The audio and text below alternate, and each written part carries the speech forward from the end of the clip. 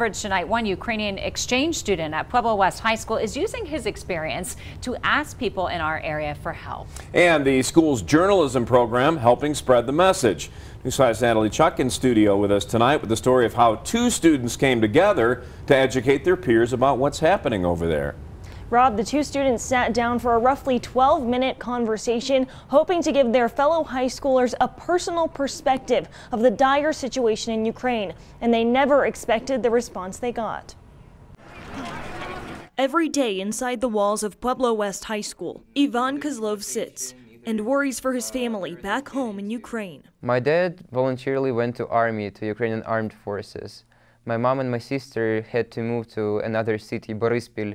They've been volunteering. Unfortunately, neither of my family members have an opportunity to leave the country. The 16-year-old exchange student has been in Colorado since August, but his life here changed once Russia invaded his home country. That was devastating. That was horrible.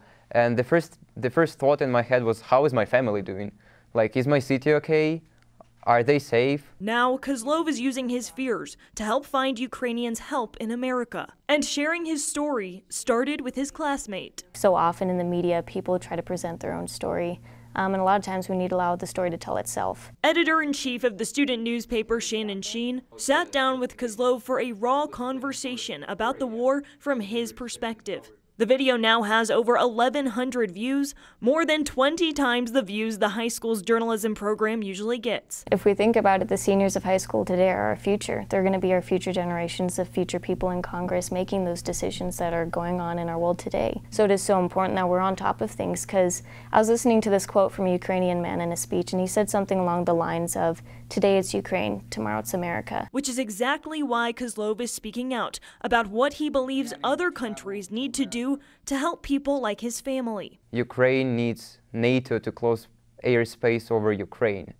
Russia has committed multiple war crimes, including shelling civilian territories. Another thing that really helps Ukrainians, both military and civilians, are donations to Ukrainian National Bank, to Red Cross in Ukraine. And even after all of the destruction, Kozlov's faith in his country never wavers. The spirit of the people that defend in our land, that's what makes me happy, that's what gives hope to me.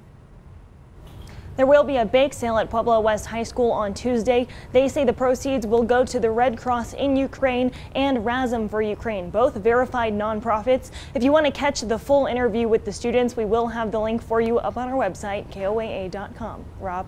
Natalie, thanks for that perspective.